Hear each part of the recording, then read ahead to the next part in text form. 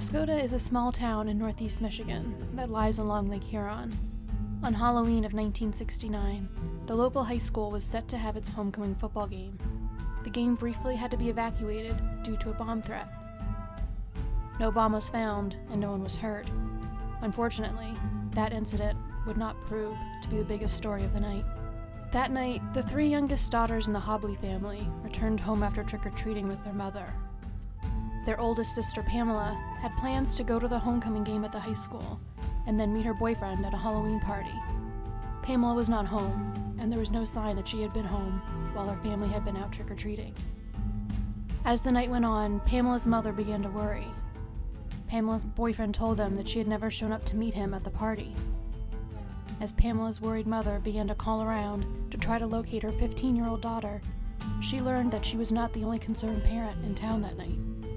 16-year-old Patricia Spencer was also missing. Pamela and Patricia attended the same school and were acquaintances, but they were not known to be close friends or to spend time together alone. However, for some reason, they skipped part of school together on the day of Halloween. They were seen walking along River Road together, and then seemed to disappear into thin air. The ongoing investigation into the girls' disappearance has been hampered by the fact that it was not taken seriously when it occurred. Authorities dismissed Patty and Pam as runaways and failed to follow up on potential leads. In May of 2013, a man reported to police that he had picked up the two girls along River Road the day they went missing and dropped them off at a gas station near the intersection of River Road and Route 23. This made him the last known person to see them. When asked why he did not report this in 1969, he told the police that he had. The man had come forward and been interviewed by the police on November 1st, the day after the girls went missing. Officers working on the case did not bother to even report the man's existence in the case's file. It is impossible to know how many other leads may have been received but ignored. While both girls had a reputation for partying, they had no reason to leave their home. Despite her young age, Pamela had recently become engaged to her boyfriend, so she had every reason to stay in Oscoda. Pamela's sister Mary is adamant that her sister and Patricia were picked up by the wrong person on Halloween of 1969 and met with foul play. She's also adamant that if the police had done their job correctly, both families would know what happened to their missing girls. Mary continues to return to her hometown every few months to hang new flyers bearing her sister's image and asking for information. 30-year-old Sylvia Salinas owned a small grocery store at the intersection of 31st Street and Avenue Q in Galveston, Texas. On October 31st, 1989, a silent alarm in the store triggered a phone call to 911. Police responded within minutes. Upon entering the small store, they saw bloody footprints on the floor. Behind the counter was Sylvia's body. Her killer was already gone. Sylvia had been stabbed in the heart with a large knife. The killer then used the murder weapon to pry open the cash register and steal all the cash out of it. This was what had set off the silent alarm. While the motive for the crime appears to be robbery, authorities believe that Sylvia knew her killer. She had no defensive wounds. She kept a gun and a machete behind the register to protect herself, but made no effort to grab for either of them. Her killer was able to get close enough to stab her without scaring her. According to her family, Sylvia would not let anyone behind the counter unless she knew them well and trusted them. After the murder, approximately 20 different men were interviewed and provided statements and fingerprints to the police. They were all cleared. In 2008, Hurricane Ike destroyed all the stored evidence in Sylvia's case, except for a videotape taken at the scene. Luckily, fingerprints taken at the time of the murder were entered into a database and are available for comparison. In 2018, Galveston police announced plans to resubmit them. For now, Sylvia's case still remains unsolved. Doris and Alan Sorenson lived in Windsor, a small town in northern Colorado. The couple ran a jewelry store on Main Street. Doris, 66, ran the counter of the store, while her husband Alan, 79, mainly did repairs and engraving. On November 5th, 1984, a friend of the Sorensons called the police out of concern for their safety. Neither of the Sorensons had been seen or heard from since Halloween, and newspapers were piling up at their front door. Police Chief John Michaels, the town's main investigator, took the call and agreed to go out to the Sorenson home. He was able to gain entry to the house through the back garage door.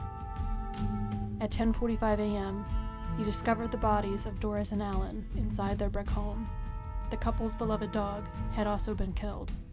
Chief Michaels found Doris in an upstairs bedroom, and Alan was found downstairs. They had both been bound and strangled. Authorities determined that Alan and Doris had been killed on Halloween, the day they had last been seen.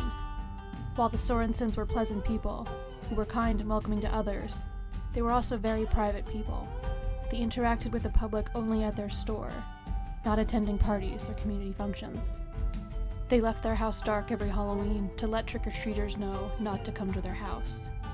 This unfortunately meant that no one was near their home on the night of Halloween, giving the couple's killer the opportunity to not be detected.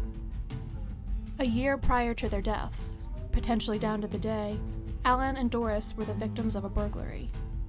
Either late at night on October 30th, or in the early hours of October 31st, 1983, a hole was cut in the roof of the Sorenson jewelry store. Thieves stole over $27,000 worth of gold and loose jewels. The vast majority of the stolen property was recovered several months later.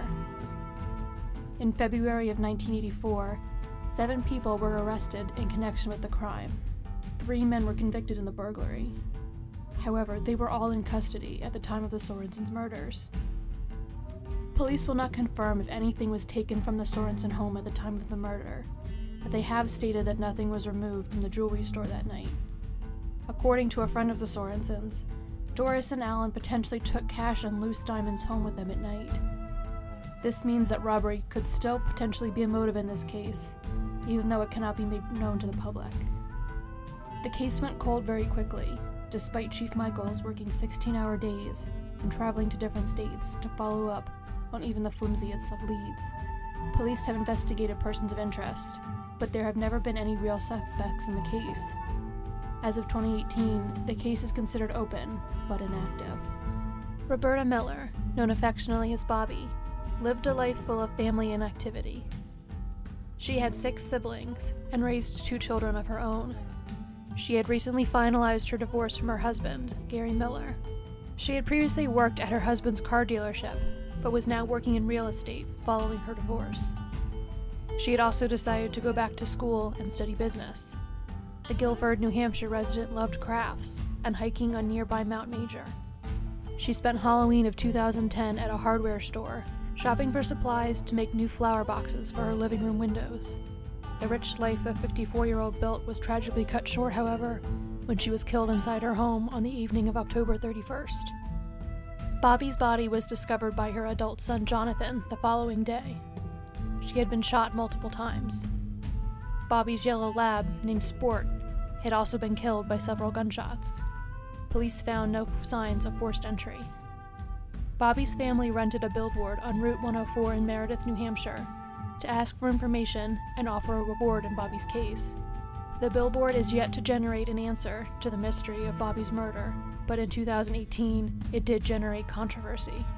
The usual message was briefly covered with a new sign questioning whether or not Bobby's son Jonathan was cooperating fully with the investigation into his mother's death. Jonathan has always maintained that he had nothing to do with his mother's death. He accuses his Uncle Ken of putting up the billboard, citing long-standing tension between the two of them. Ken has never confirmed if he was indeed the person who changed the billboard. The tensions within Bobby's family aside, they continue to fight to find out who took her life on Halloween of 2010. In 1983, 28-year-old Nancy Penner lived in Paradise, California, with her boyfriend, Jeff Jeffries, and her 2 children. 4-year-old Omar was from a previous relationship, and infant Yana was Jeff's daughter. On Halloween night, Nancy was invited to celebrate at a friend's Halloween party. She never made it to the party. October 31st will be the last time anyone had contact with Nancy. When Nancy's brother tried to invite her to Thanksgiving dinner and could not contact her, he began to worry. He filed a missing persons report for her on December 19th. 3 days later, when he should have been celebrating Nancy's 29th birthday, Jeff Jeffries left California and flew to Hawaii with Nancy's 2 children.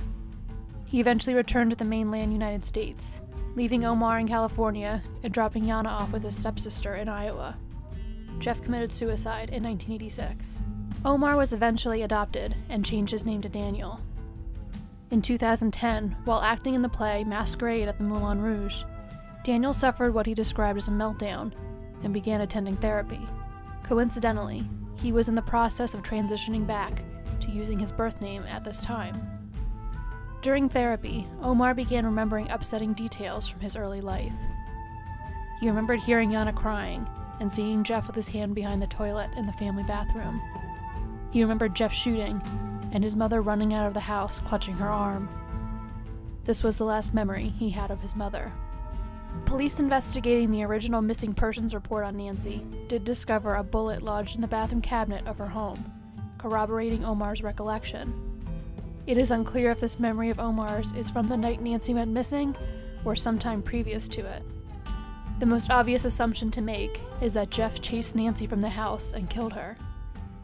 Jeff reportedly owned property in rural Butte County, leading to speculation that he could have disposed of Nancy's body there. Unless Nancy's remains are found, however, it cannot even be said for sure if she is deceased. Furthermore, Nancy and Jeff grew pot at their home. If Nancy had been shot accidentally in a scuffle, or Jeff had to shoot her in self-defense, Jeff may not have wanted to alert the police. If Nancy did die on Halloween in 1983, it was not necessarily murder. Without Jeff Jeffries, even if Nancy's remains are found, the exact circumstances of her death may never be fully understood. Omar reconnected with his half-sister Yana in the 1990s. He has submitted a DNA sample to the police to hopefully help in Nancy's case.